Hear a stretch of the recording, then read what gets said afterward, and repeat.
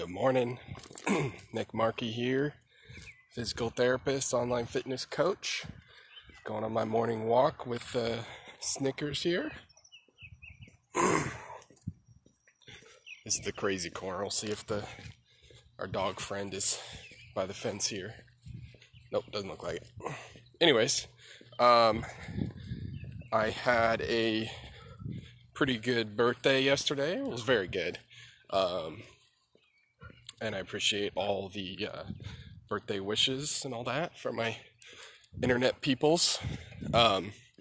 Today I wanted to talk about a fairly heavy topic.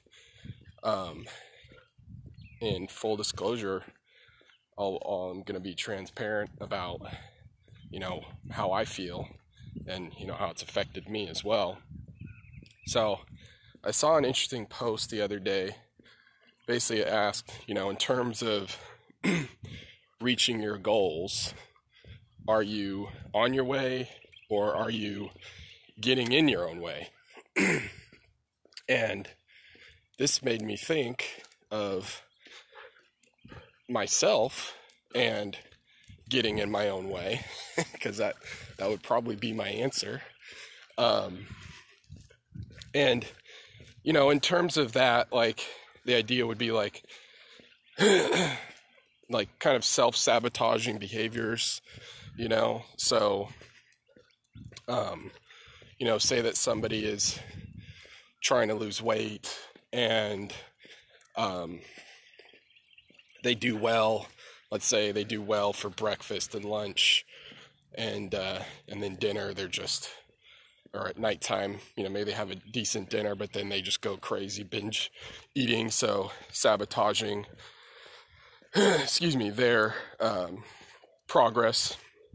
And then oftentimes that'll lead to wanting to give up because you're like, well, see, screw it, I screwed up, so may as well not try.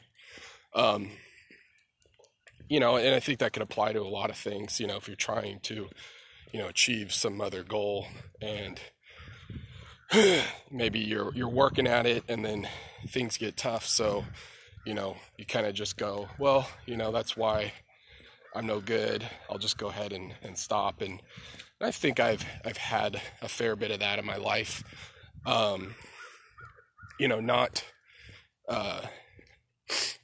Not talking yourself out of trying because you don't want to maybe risk failure, so there's like a fear element to it. And then also,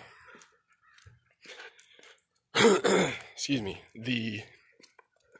forget what I was going to say the other reason was, but it'll come back to me.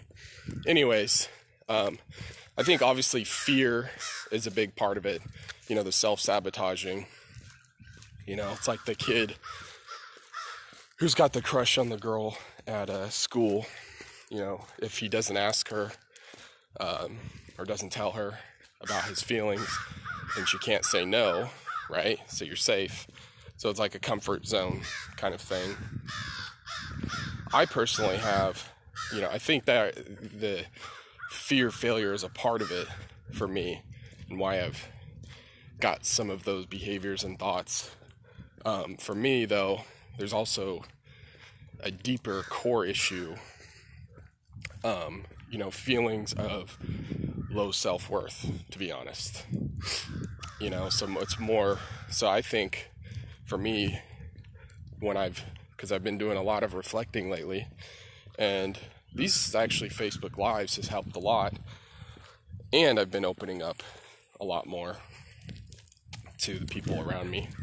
But, feeling of low self-worth, so not even worth, this potential, thing that I'm trying to achieve, right? So,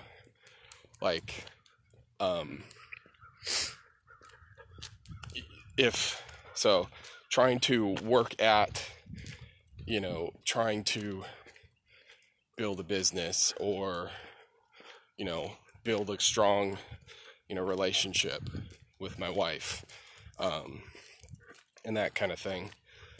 And this deep core part of me that fights back. Okay, it's really weird, because I can basically see it now. Like, I've dug down, shown the light on it, and I could see it clearly. And then I could think back through my past and think of different thoughts and situations where it's clear that's kind of what was driving it. So it'd be like, purposefully stoking a fight, things going well in my relationship, with my girlfriend, now my wife, and then purposefully stoking a fight, trying to say something that was purposefully hurtful, and I knew it was hurtful, and, instantly regretting it, but not wanting to apologize.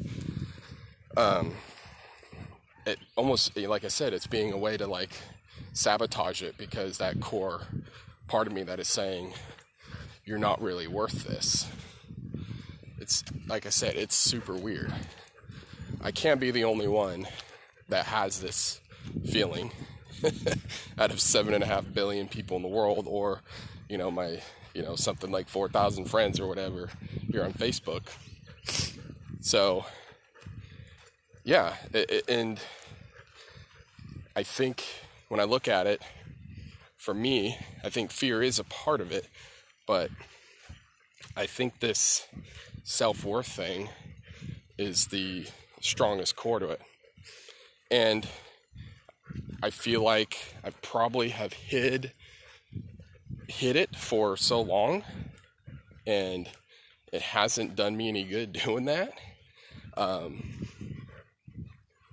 And, the last several months, like, been under the most stress I've ever been, not actually before quarantine, so quarantine's not part of it, but been under the most stress I've ever been in my life, not spending a lot of time with my family, and I think, it just finally cracked, and, I did, and I am working with, a professional counselor, and so, anyone that's going through this, I'd implore you to don't try to just fight it all alone. If you need to, I'd highly encourage you to, seek professional help from a, counselor, mental health professional, whatever class they are, and open up. I finally just, like I said, I've been, like, hiding it or fighting it, not wanting to, show it because of that feeling of, I guess, being vulnerable. And that could just be that deep core trying to fight to stay alive, because basically when, people are showing you love and support, that's a conflicting thing for that deep core, at least for me, the deep core that says that you're not worth it, right? Because there are people showing you love and positive attention, and encouragement and support and all that great stuff. And potentially, like, when you start to actually find some success in different ways, and those are all conflicting evidence with this core part that's saying, no, you're not worth it. So then it's going to fight back and, potentially push, really negative and self-defeating thoughts, and potentially push you into actions, behaviors that can potentially try to tank, what you're trying to accomplish. So, for me, now that I'm really aware of this damn thing, this little bastard, I feel, one, like a sense of some weight, I guess, being lifted off. I feel, like I said, of a weird, kind of like a weird feeling that I can, like, see the damn thing and, like I said, link it and relate it to so many thoughts and actions I've had in my life. And then, to be honest, I don't want it to win. I want to have a life that is enjoyable and, fulfilling. So I'm not going to let the bastard win, and I'm going to fight it. And so the way I know how to fight it now is being open, right? I'm doing a Facebook Live on it, right? That's public. Kind of crazy. Like, I would have never thought of doing this, months ago. And I've opened up with my wife. I've laid out everything to her, and she's super supportive. Brittany, she's, super supportive, and we're very open about it. And honestly, I've taken on a counselor, because I want to work at it. I want to fight as best I can. Now, it is some sort of wiring in my brain. I don't know how much physiology you understand, but basically it's some nerves in my brain that are wired this particular way. Okay. Now, the question is, you've got kind of a few different things. You have, coping mechanisms, which would be like, I'm doing certain behaviors around it to try and mitigate it. Okay. So for this case, that may be like, kind of constantly showing proof to yourself of the positive things that you are doing, the positive things in your life, accepting love into your life, from your family and friends, not fighting that and not like thinking that's all fake or whatever. And then you have potentially trying to alter these or rewire these neuron, connections in your brain. And that's where the counseling could come in, potentially trying to, unlink those things from however they're linked up. Now, I know it's not guaranteed. That's kind of again, from my position, I understand the physiology pretty well, and I understand the issue, so I'm aware of it pretty clearly, I feel like, but that still, unfortunately, doesn't guarantee that I can unwire it, okay, fully. It's a spectrum. Maybe unwire it, maybe we rewire it a little bit, maybe rewire it a lot of it, maybe rewire it completely. We don't know, but I will say, being aware of it, talking about it, being open about it, has helped greatly. I have noticed when I start to, like, situations that I probably would have reacted a certain way before, I don't feel like I get as much of kind of that self, worthlessness or whatever type of thought or feeling. And I just feel in general a bit more enjoyment in just my day-to-day in life. So, maybe it's already rewiring a little bit. Maybe I'm now potentially wiring a counter area. Maybe I'm wiring up like a fight, a fighting force that helps me fight against that thought. There's lots of different, potential, little things going on there. So I can talk about the physiology of it and the potentials all day. So I won't go too deep there. But like I said, I imagine there's many, many people that, could be potentially going through this.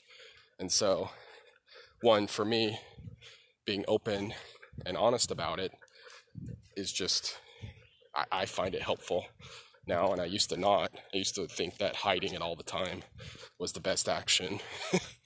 But now just being completely open and transparent about it feels actually pretty good, not only just with my internet friends here, but also, with my family, and also, professional.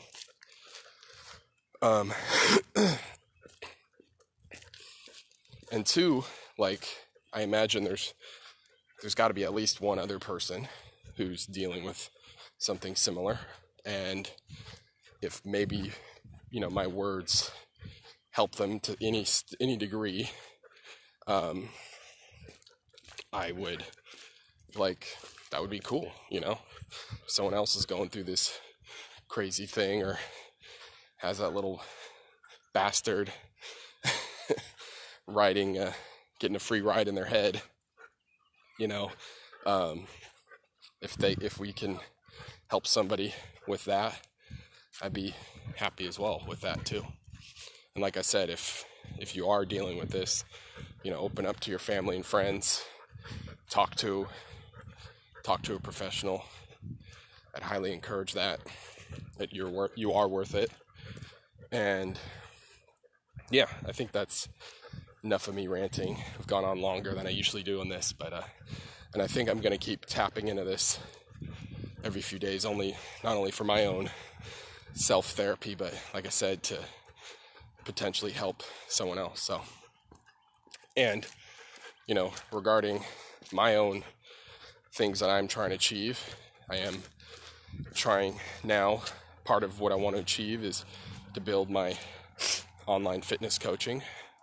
So, with that said, if you are interested, you could just reach out to me, shoot me a direct message, or, you could drop, some comment in the area here and just say, hey, I'm interested, and then we can have a conversation about it. But yeah, so I hope you have a magnificent Monday, and I will see you tomorrow. Bye.